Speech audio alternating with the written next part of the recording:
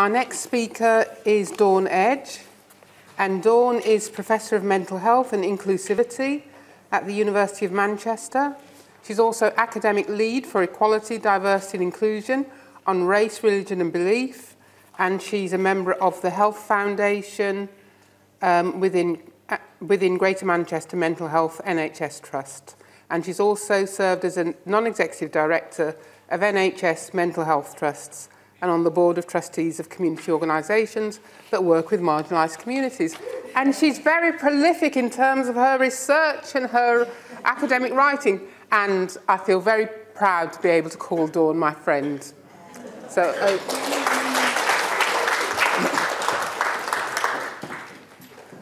So hello everyone.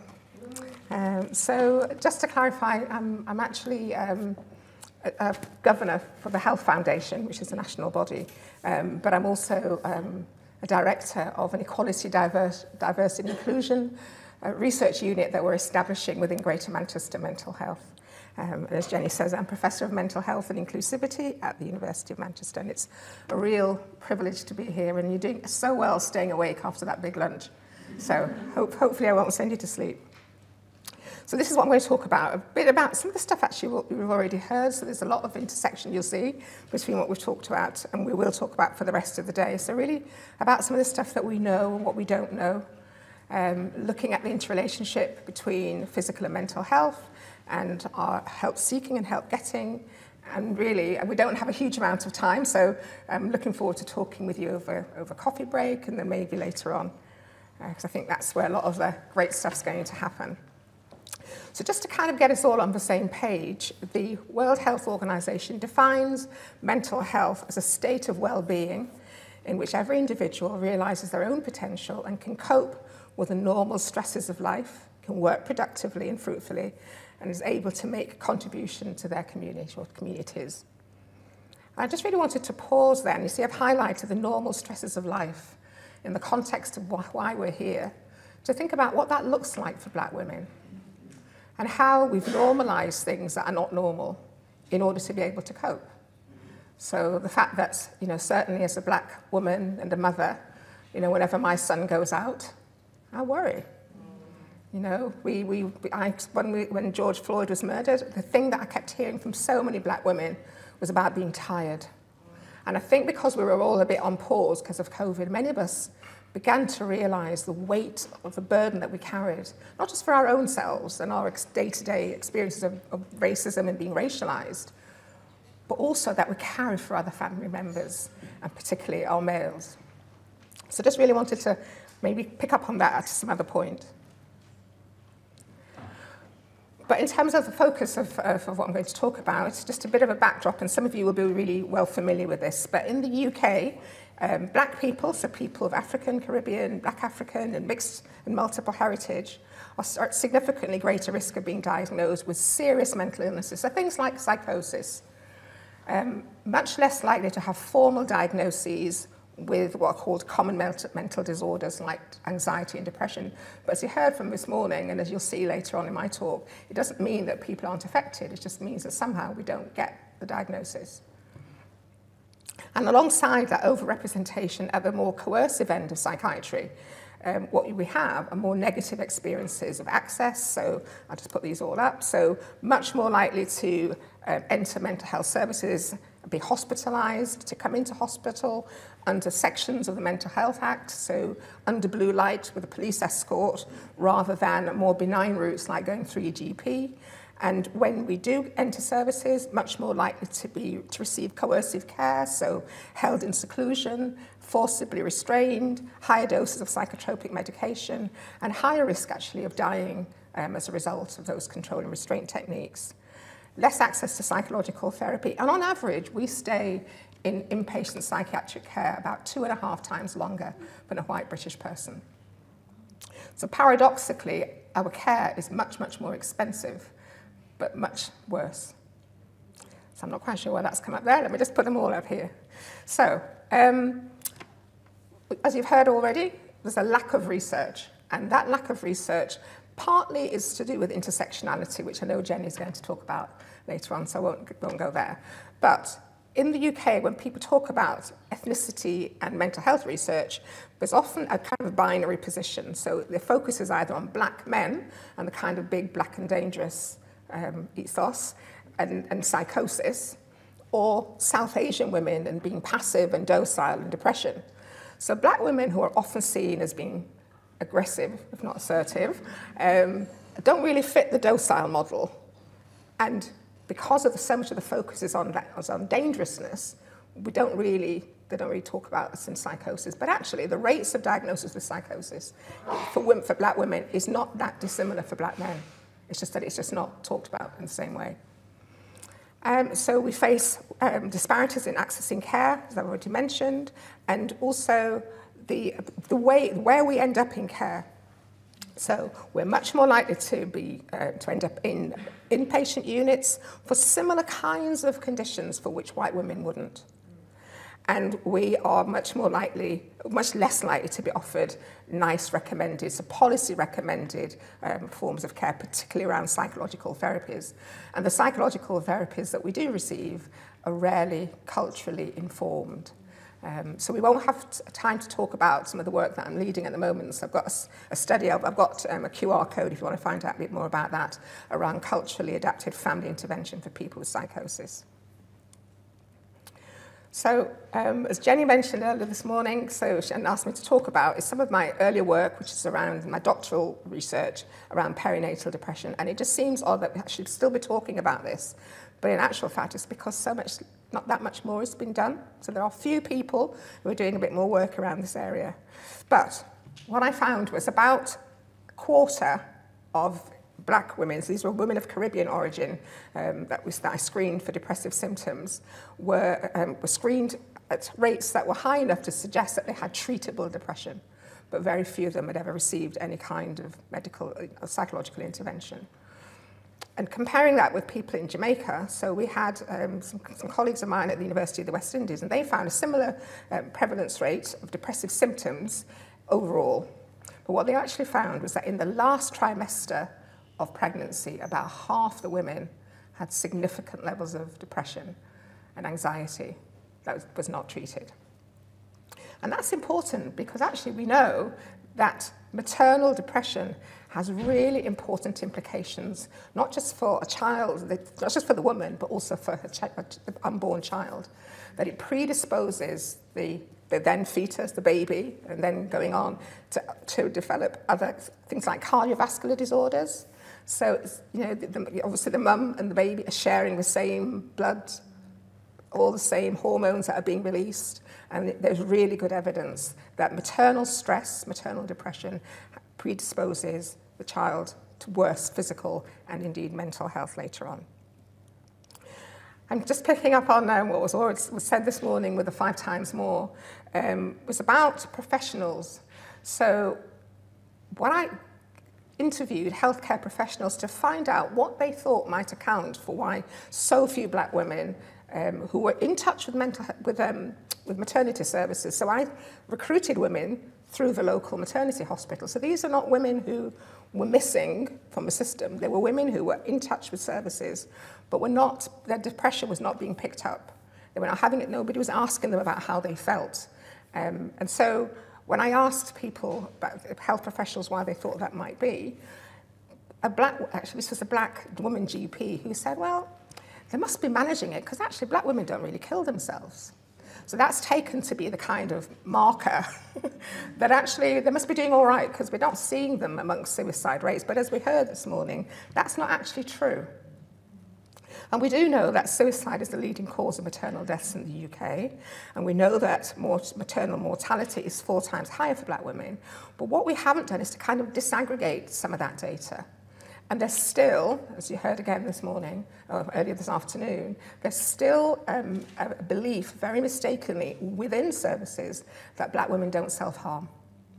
We don't do that. And maybe it also exists amongst some of us, but that's not the case.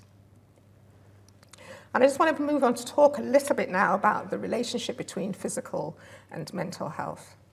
So again, as you heard this morning with lupus, so there are some conditions that we know bring with them a higher risk of depression in particular. So things like lupus, which we know disproportionately affects black women, about 3 times more than the rate amongst white women.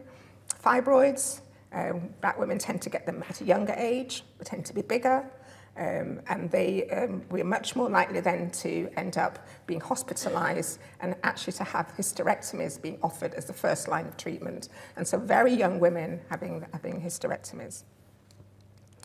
But not much research about black women's physical health and mental health and how that plays out and how women cope with those things. And we heard about menstrual problems and about how people are not necessarily having conversations about that, but women are losing time at work. And you know that if you miss so much time off work, then you're onto disciplinaries, and then that obviously is going to worsen your mental health. So there's this real kind of under the radar issue around mental health, particularly for common mental health disorders.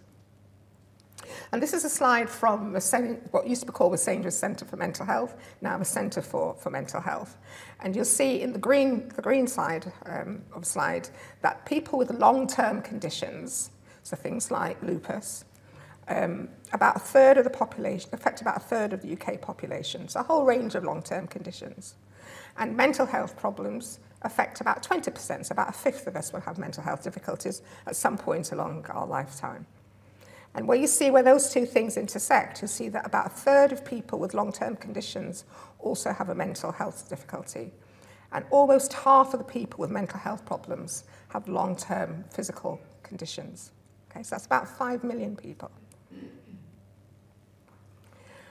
And one of the things that's been said about us when we're talking about barriers to getting help is that very often, and so it was a really important point by the last speaker, and earlier on that we heard from Chloe and Tunde, we're talking about very often black people are seen as being, we are mistrustful of research for really good reasons, but actually we're prepared to go beyond the mistrust to get involved because we think it matters.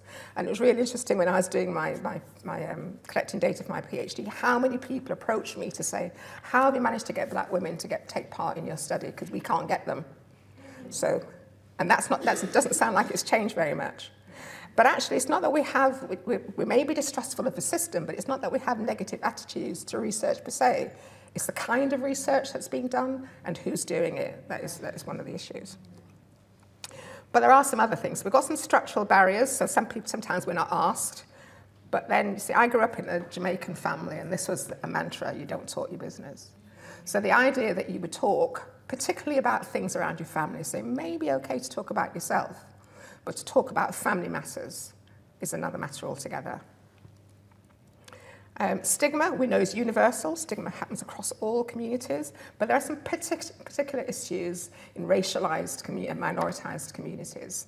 And so some of that is about, again, from Jamaica, where I come from, we don't have grades of mental health difficulties. We just have madness. If you've got any kind of mental illness, you're just mad, right? There's no gradation.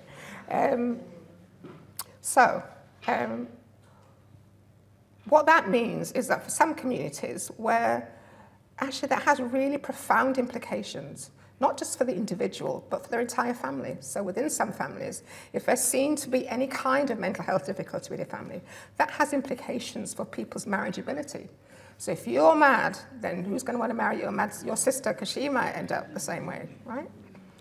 And then we also have this, that was already mentioned this morning, the strong black woman myth.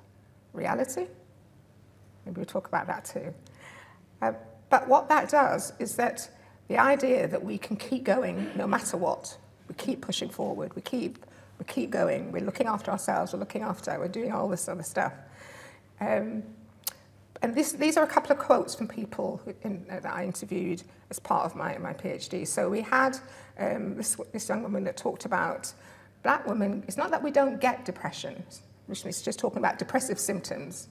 So she says, I do think that black people get depression, but I don't think we're allowed to have depression. So it's not that you don't get the symptoms, that you don't have the feelings, but you're not allowed to own it. Okay? And then also this thing about being quite a matriarchal society, and so that's this business about having to cope. So one of the first papers I wrote for my PhD was actually called Dealing With It, which is a quote from one of the women when I asked about, because she told me all of these things that she was going through, and I said, how do you do all that? And she said, you just have to deal with it. And that's kind of a bit of a mantra. And then this other one, which is people then linked their own experience and kind of looked at it through a lens that took them way back. So this is the youngest woman in my study who talked about it goes way back to slavery, where you had to be strong. You had to be strong for your kids. We had to protect them. We had to be strong for them. And we couldn't show how we were really feeling inside. So we have to be the ones who hold it together. And what these women went on to talk about is kind of what we now often called generational transmission. So they talked about their mums and seeing their mums having to manage, seeing their grandmothers and other women in their families or in their communities. And then they kind of assessed their own situation and were going, actually, in comparison to those women, I've got it quite easy. So I don't really meet the threshold for saying I'm depressed. If they could keep going, then so should I. And people talk, one of the things that I asked both black and white women was about sources of help and support. And interestingly, only the black women talked about spirituality as a source of support and managing their any kind of emotional, psychological difficulties. And people talked about going to church. Even people who were not churchgoers talked about, I know that if I went to the local black majority church, so-called, there'd be some wise woman there that would be able to help me. And women who didn't actually go to church kind of held on to that as a means of helping to preserve their health and well-being. But as you see from this image in the middle, the woman in the middle with her baby on her back and her arms outstretched, and I think that epitomizes a lot of us. So we're looking after people all around us. We're looking after the older person on one side. We're looking after maybe our siblings, our own children, alongside holding down a full-time job. If we're in faith-based organizations, often we have leadership positions. Sometimes they're not very well recognized. We're doing pastoral care, and often we're also studying alongside. So it's in that sense, it can become a bit of a double-edged sword. So that sisterhood, the idea that we look after ourselves, we look after each other is great, looking after each other, but then who's looking after you? Who's caring for the carer?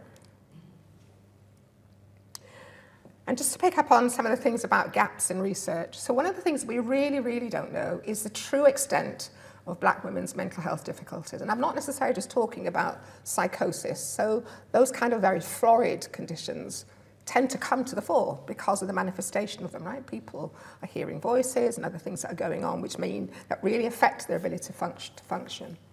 But we know that lots of us with depressive symptoms, quite marked levels of depressive symptoms, drag ourselves to work. We get the kids to school. We get meals on the table. We do all of that stuff, but we're struggling, okay? And so I just really wanted to question this notion of resilience with black women and just ask ourselves to really reflect on the extent to which we really bounce back. So one of the metaphors that came from the data that I collected with women, I talked about rubber band women. That's why I label some of the women in my study. So, if you think about a rubber band and you kind of play with it, I used to do that as a kid, and it looks like it goes back to its original size and shape, doesn't it? It looks like it always goes back, but actually, every time you stretch that band, it's a bit damaged. It's imperceptibly damaged, and at some point, it snaps. And the thing is, you don't quite know where that's going to happen. So I think it's really important for us to question that. And some colleagues in Michigan, so Professor James Jackson in particular, did some work where they began to theorize what he called the consequential trade-off of black people not ending up with diagnoses for common mental health difficulties like anxiety and depression, but being massively overrepresented with stress-related illnesses, particularly cardiovascular disorders and endocrine disorders that may be linked to the extra work that we're having to do to manage symptoms ourselves and get on with everyday life and that coping. I think in that context as well, just going back to Sunday and Chloe's presentation about 80-something% of people who didn't have any mental health difficulties. And I think sometimes it's worth our while thinking about that. So why is it that some of us are doing okay? What is it that keeps us doing okay when we're experiencing real difficulties? And what can we learn from older women and from younger women about coping strategies that can help us to move from surviving to thriving? Again, the research, we really need to do more about Black women's physical and mental health, and then also how we can create interventions and support systems that really help women without doing further harm. So in terms of take-homes, we definitely need more research, but we need different kinds of research, more inclusive research. So we've heard about, in terms of 5 times more, how important it is to hear women's voices. But, there's a thing in research called the hierarchy of evidence, with things like randomized controlled trials at the top. Qualitative research, talking to people, doesn't even feature on the hierarchy. Okay? So in terms of getting your research funded, it's not so easy. Then getting that research published, it's better now than it used to be, but getting qualitative research published in really high-impact journals, which is one of the things that matters for academic careers, is still not that easy. Better than it was, undoubtedly. But more importantly, the people who are doing the research. So we need people, a whole range of different people, to do different kinds of research. So when I wanted to do research around Black women, people were going, well, why do you want to talk about Black Caribbean women? They don't have language barriers. They don't have, okay. So that's the kind of, if they can speak English, then that's okay. Then we don't have to look at any of the cultural differences. Yeah. So definitely the kind of questions that some of us in this room will ask will differ from questions that are more, if you like, traditional research questions, and the methods that we want to use to examine them will also be different. We've heard a lot today about activism, advocacy and support, and again, about using that research, using the current evidence and the lack of evidence to really advocate for different kinds of research, to push funders, whether it's Wellcome Trust, who are doing much better, or National Institute for Health Research, ditto, doing much better, but there are some other groups, some of the funders, maybe not so much, and it's about how we use that evidence to advocate for us getting more funding to do the kind of research that's necessary. And just a final take home for me, and it's a bit of a note to self as well, is just to remember the importance of looking after our own selves and our own well-being. And, as Audre Lorde says, it's looking after yourself is not self-indulgence, it's self-preservation, and that is an act of political warfare. Okay. All right, thank you very much.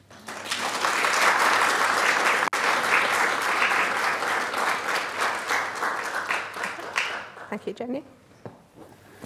Thank you very much, Dawn.